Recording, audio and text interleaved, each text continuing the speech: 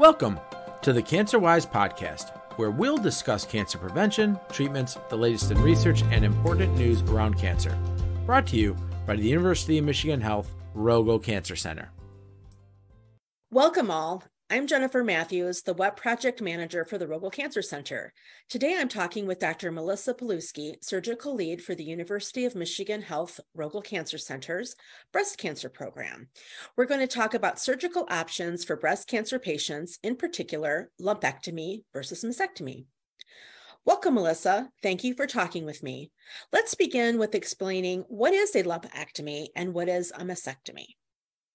So just to start and outline our two main surgeries that we think about for treating breast cancer, a lumpectomy is a procedure where we remove a tumor with a margin of normal breast tissue around that, but it's only removing the diseased portion of the breast. So we're leaving the rest of the natural breast tissue in place.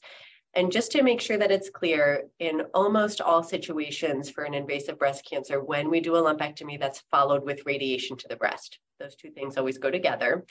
And the alternative option for women is a mastectomy, which is removing the entire breast. And there are some different nuances to that in terms of how we make an incision and whether a mastectomy is done with or without breast reconstruction in conjunction with a plastic surgeon. But the notion there is that we're aiming to remove as much of the breast tissue as possible.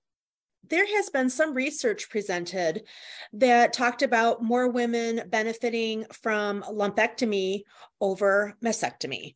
Can you talk about this research?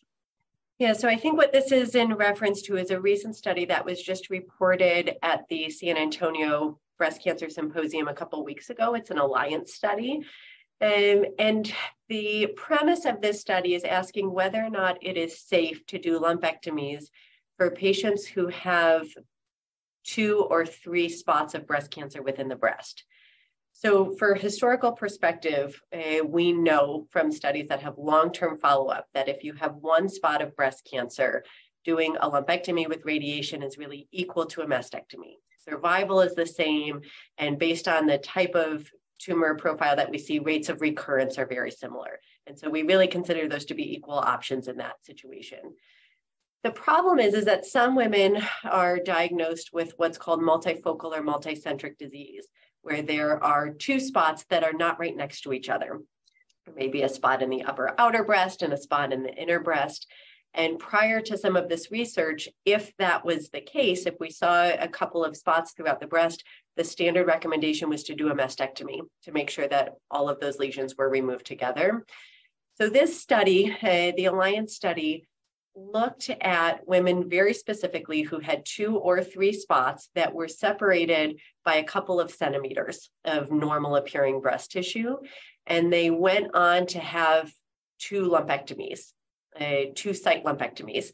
And there were some nuances to this. Sometimes it was done through 1 incision. Sometimes it was done through 2 separate incisions.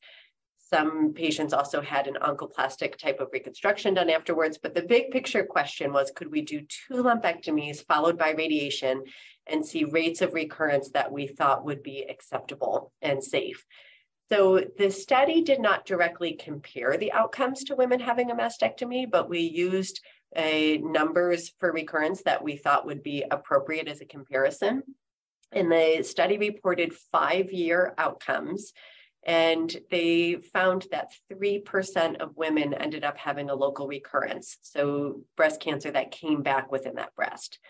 So a 3% risk of recurrence at 5 years is considered to be quite low and very acceptable. And so I think that this is really opening the door for the possibility of lumpectomy for more patients, those that we always considered appropriate for lumpectomy, and now another cohort of individuals who have more than 1 spot of cancer in the breast. Is there a particular benefit related to a lumpectomy, perhaps that makes it obviously of more interest to doctors than a mastectomy? Sure. So, I mean, I think that there's things that physicians look at and also what patients are looking for. So the benefits of a lumpectomy when feasible are that we are able to preserve natural breast, which improves cosmesis for most women to have your natural shape of the breast, and also sensation. One of the big changes after a mastectomy is that it is expected that women will lose sensation to the overlying skin of the chest wall on that side. When we're doing a lumpectomy, most of the sensory nerves are not impacted, and so sensation remains intact. It's also, frankly, just a smaller surgery and easier recovery from the procedure, smaller scars. And so the initial surgery and recovery is easier to go through, and some of the long-term impacts on body image and sensation are also reduced. And there are a number of studies that have looked at patient-reported outcomes. How do patients feel 12 months, 2 years down the road after these surgeries? And in these series, we find that women have better outcomes and are happier with the surgery that they've selected when they've undergone a lumpectomy. Are there people who kind of insist that they would rather have a mastectomy instead of a lumpectomy? How do you work with them, and what might drive those decisions? Right. From my perspective, the first question is, what can we do from a cancer standpoint? Which operation is feasible based on the size of the tumor, extent of disease, number of lesions, patient's breast size, all of those are taken into consideration. There are cohorts of individuals that are eligible for a lumpectomy but opt to have a mastectomy. One of the most common scenarios that we see in kind of making that decision are individuals who are at increased risk for developing a second breast cancer in the future. The most common example, or kind of obvious example of that, is somebody who carries a deleterious gene mutation that increases their risk for another cancer in the future. So somebody who has a BRCA1 or 2 mutation has quite an elevated risk of a second breast cancer. And so in that situation, some women may opt to do mastectomies, both to treat the cancer that's there and also to prevent another cancer from happening in the future. There are other reasons that somebody may be at increased risk based on their family history or other exposure, radiation exposure at a young age, for example.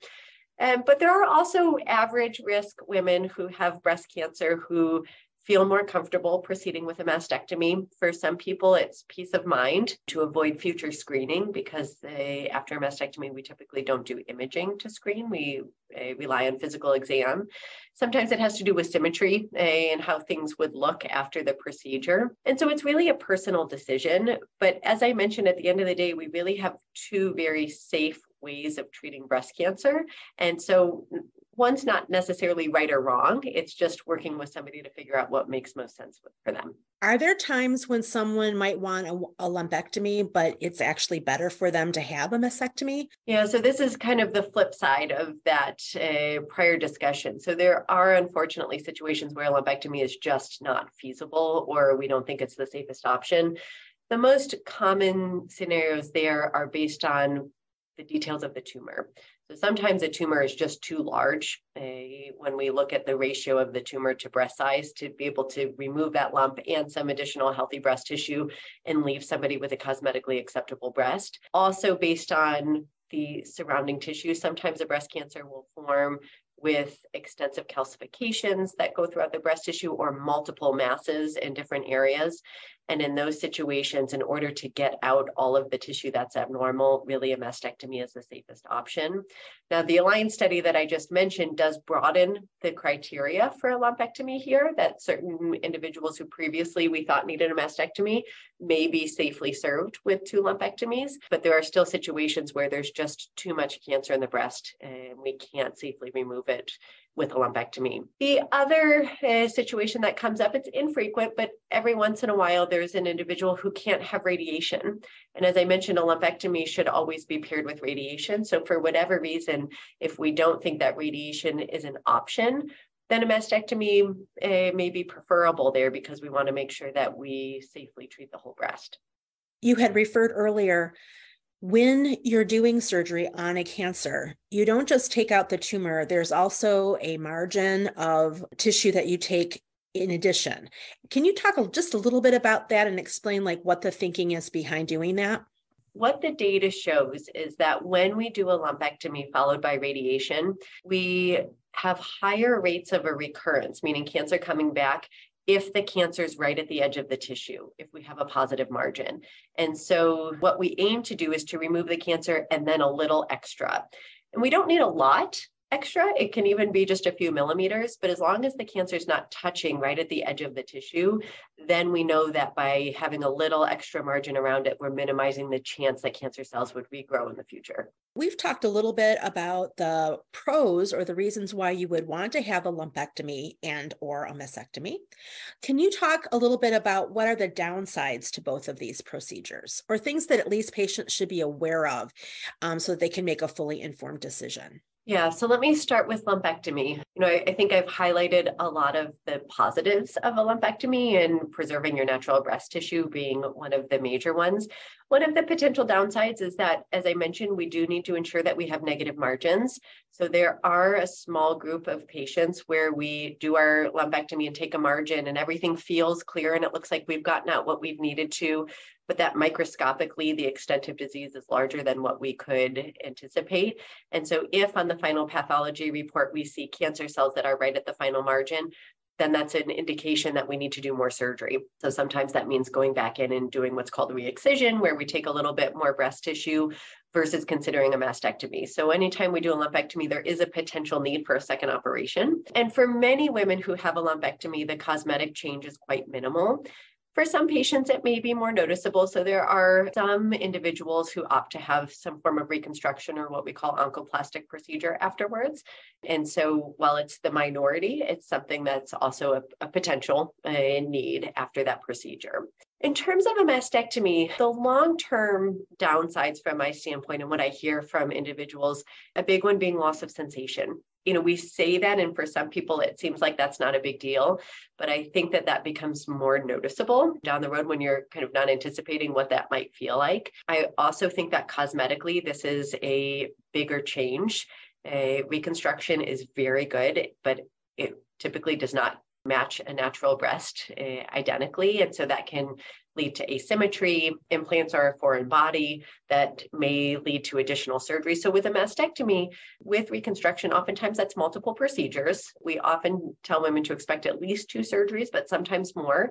And long-term, there may be the need for additional revisions or surgery for the reconstruction. The other thing that I think is worth mentioning is that it's just overall a bigger surgery. So immediately there are higher rates of complications such as bleeding or infection, needing to go back to the operating room for an initial complication after the procedure. And there are also a small group of individuals that have what's called a post-mastectomy chronic pain, where instead of having that loss of sensation from the sensory nerves, actually have pain that happens because of nerve irritation that needs to be dealt with afterwards. So it doesn't happen all the time, but things that we just really need to educate women on who are making this choice in terms of kind of weighing the pros and cons of each operation. Is there anything else that you would like to talk about with regard to this question for patients? Anything that you think people who are listening should know? Yeah, I think the piece that I always like to highlight and that I discuss a lot in clinic with women is that the data really supports the equivalence of these 2 treatment options.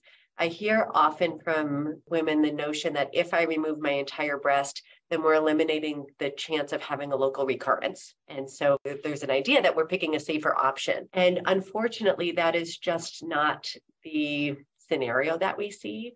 There is a small risk of having a local recurrence with either treatment option, but the numeric likelihood of that happening is actually the same with a lumpectomy and radiation versus mastectomy.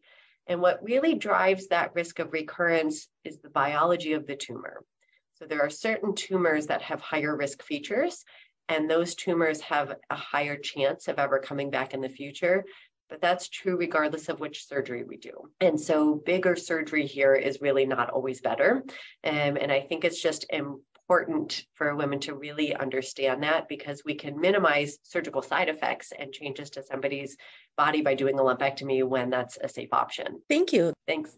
Thank you for listening. And tell us what you think of this podcast by rating and reviewing us. To stay up to date on what's happening in the cancer world, follow us on Twitter at @UMRogelCancer. You can explore additional episodes at www.rogelcancercenter.org/podcasts. CancerWise is part of the Michigan Medicine Podcast Network.